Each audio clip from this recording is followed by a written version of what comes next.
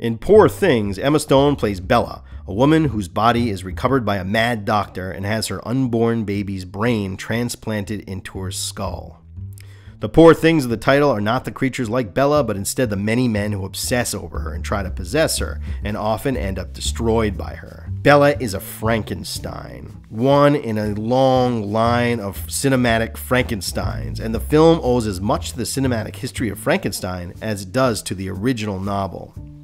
And what makes Poor Things such an incredible experience, rich with detail, is the way it takes from the many Frankensteins that have come before it. The novel, the films, and even the story of its creator. Let's start back in 1818. There are details in Poor Things taken directly from Mary Shelley's extraordinary life. Based on the book by Alasdair Gray, the plot of Poor Things follows Emma Stone's Bella Baxter, a Frankenstein trying to understand her place in the world, stuck in a body she is not ready for. See, Mary Shelley was a woman exploring the limits of what life had to offer. She came from affluent parents who were radical thinkers, and eventually married to Percy Shelley, a celebrated poet. The story of how Mary Shelley conceived of Frankenstein is infamous, so infamous there are actually 2 movie versions of it. One, Haunted Summer, and the much more fun and bizarre Ken Russell movie, Gothic, which has a woman with eyeballs on her nipples. So you got to see that one. I said, look into my eyes.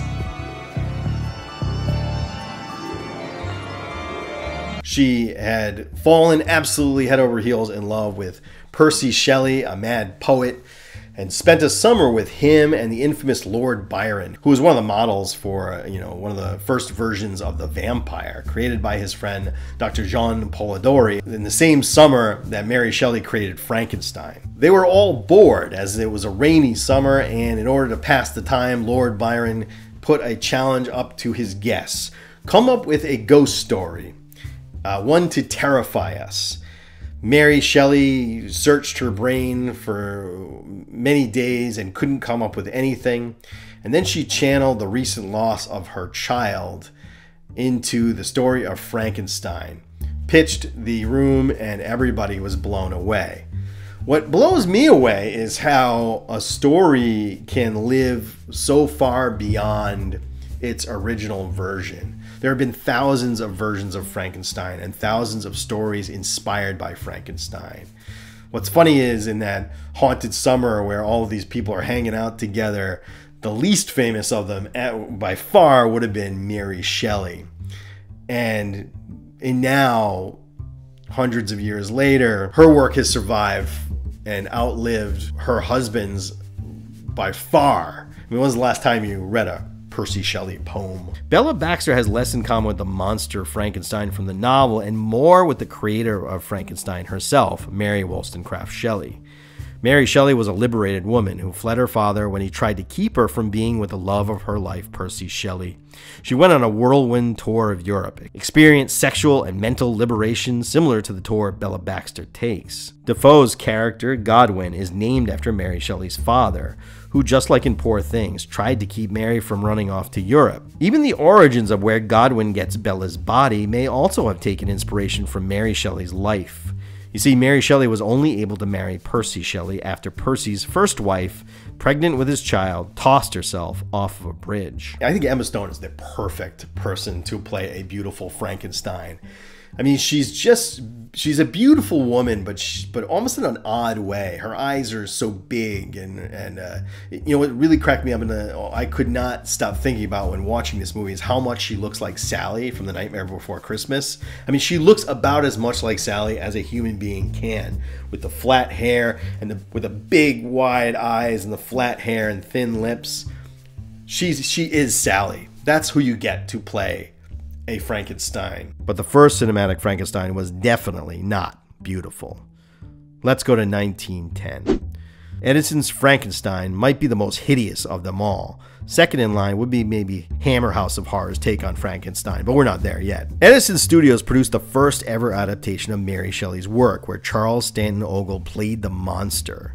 And this is the first time someone diverted from the book entirely and decided to come up with their own concept of what the monster looked like. The Frankenstein monster has taken many forms throughout the years, and very few pull from the description in the original novel. Instead, they take inspiration most likely from Boris Karloff's iconic interpretation. If you look at the novel, it talks of Frankenstein's yellow skin, but the Frankenstein we know and love is green.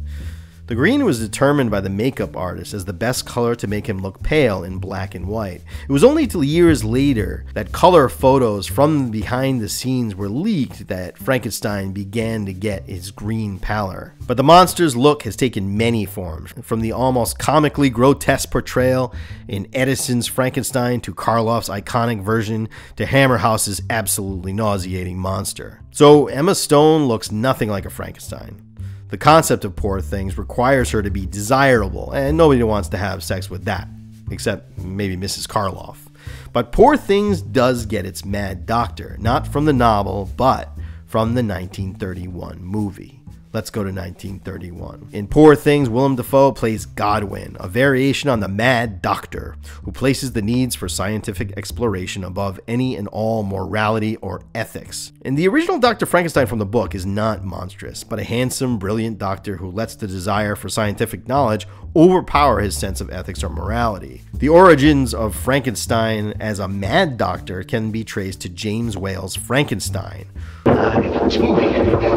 It's alive. Oh, it's alive. It's alive. It's alive.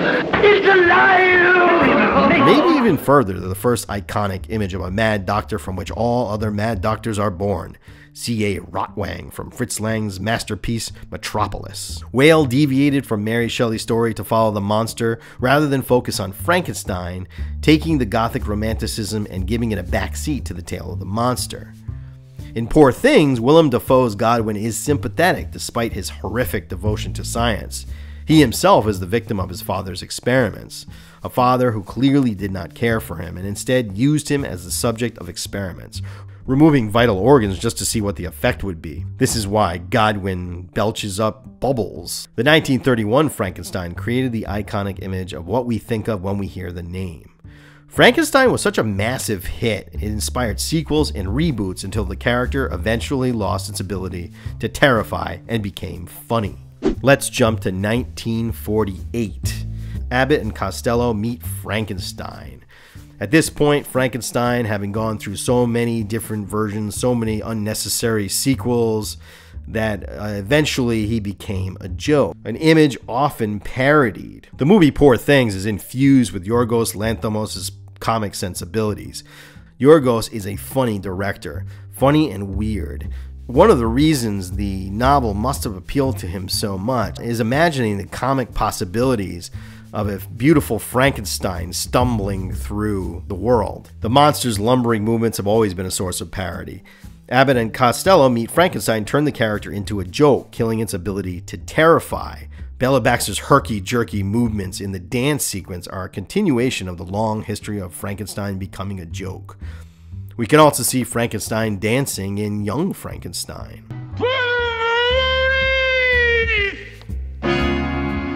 The comedy and horror of Frankenstein coming from putting the mind of a child into a body it just does not know how to work.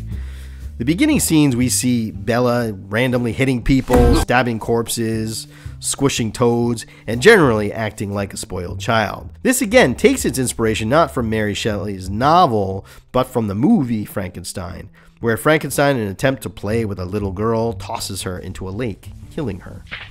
Now for the look of Poor Things.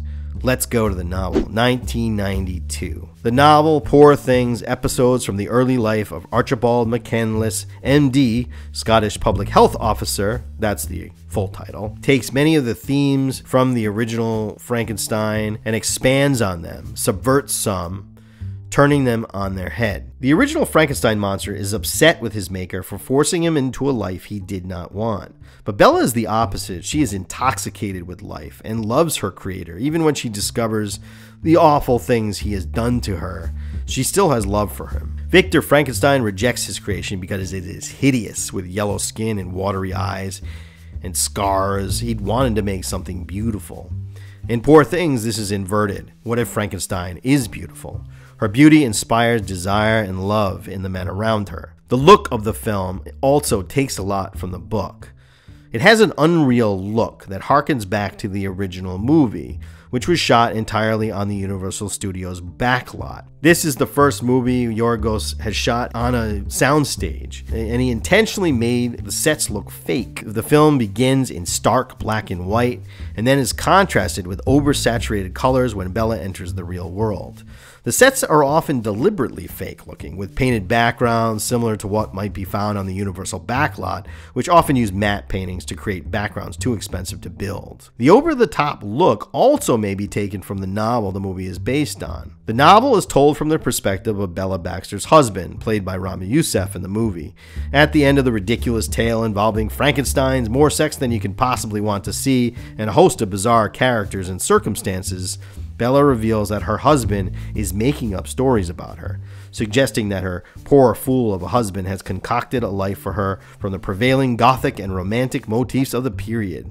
It positively stinks of all that was morbid in that most morbid of centuries, Bella says. In other words, the story's not real. The story does not take place in any reality, and the sets reflect this. The novel Poor Things and the film also expand on the themes of the original Frankenstein. Themes of ambition and challenging God and man becoming God. It expands on some of these themes and subverts some. Bella is like Godwin, her father, experimenting without limits, and in the end she takes one last leap into the world of experimentation, and it almost doesn't end well for her. This connects to the central theme of the original Frankenstein. At the end of the story, Victor Frankenstein, the modern Prometheus, as the secondary title suggests, having lost everything to his experiment, tells his story to an explorer as a cautionary tale. He ends with the words spelling out the theme.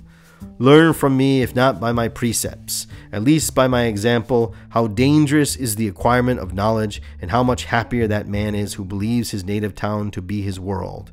And then he who aspires to become greater than his nature will allow.